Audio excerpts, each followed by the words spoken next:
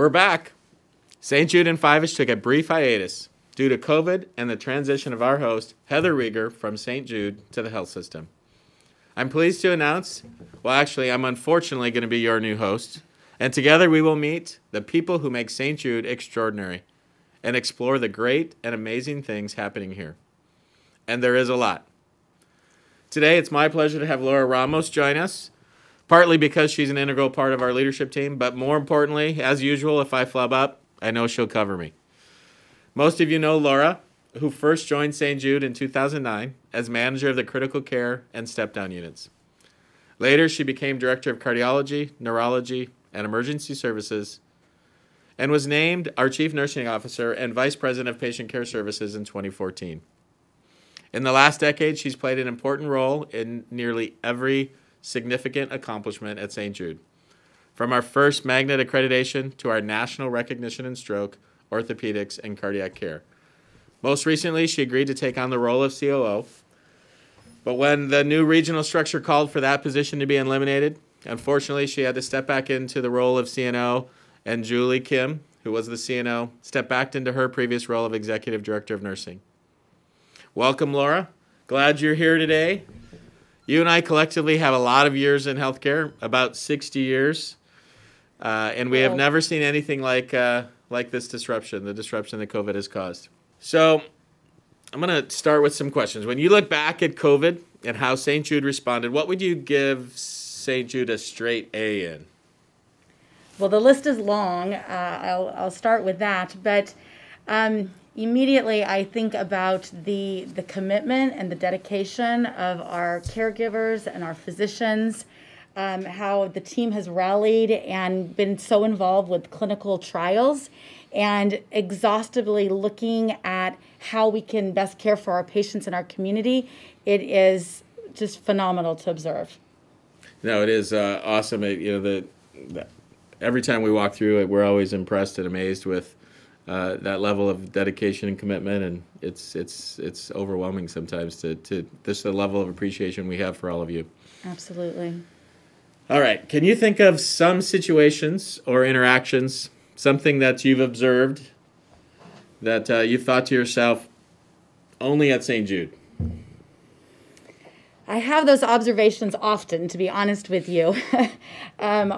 We have the most amazing team. My words don't adequately express how I feel and the many observations I have. But as you've said, times like today are times like we've never seen before. And the team, the way that you continue to come together, even during times where I know fatigue is setting in and people are tired, because of how much you all, our team cares for each other, people keep coming in and they keep doing the best they can day after day. And with that, just the camaraderie, the enthusiasm to continue not only take care of, our COVID-19 patients, but also all of our patients and continuing to be involved and be engaged. I just think it just amazes me every time I come to work. I agree. Only at St. Jude. Absolutely. All right, so this one's interesting. We talk about our sleeping habits a lot. I don't sleep. Laura does sleep. However, solid sleeper. What wakes you up in the middle of the night with worry? I sleep with my phone underneath my pillow because I am always wanting to know if there is something happening or going on. Probably the thing I worry the most about, or something that will wake me up, is making sure that our team has the staff that we need, that we have the equipment that we need. Those are the sorts of things that worry me, because I know that we have some, we've had challenges, but together we continue to be able to meet the needs of our patients. Awesome. All right, let's see. What gets you the most excited to start the workday? Not to sound cheesy or anything, but I do genuinely I am excited to come to work every single day. I care deeply for our team, for all of our staff, and you inspire me to want to continue to come to work, continue to do the great work that we do together, and it's fun.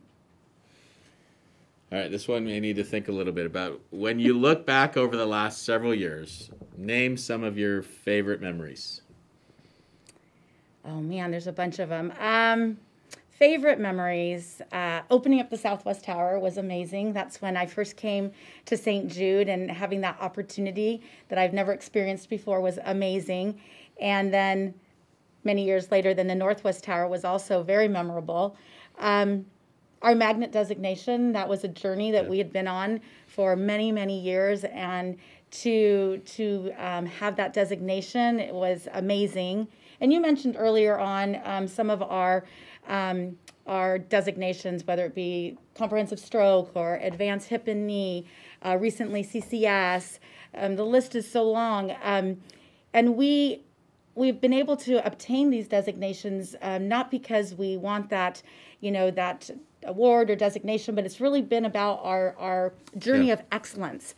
And so all of those things are just amazing memories, and I'm excited for the future.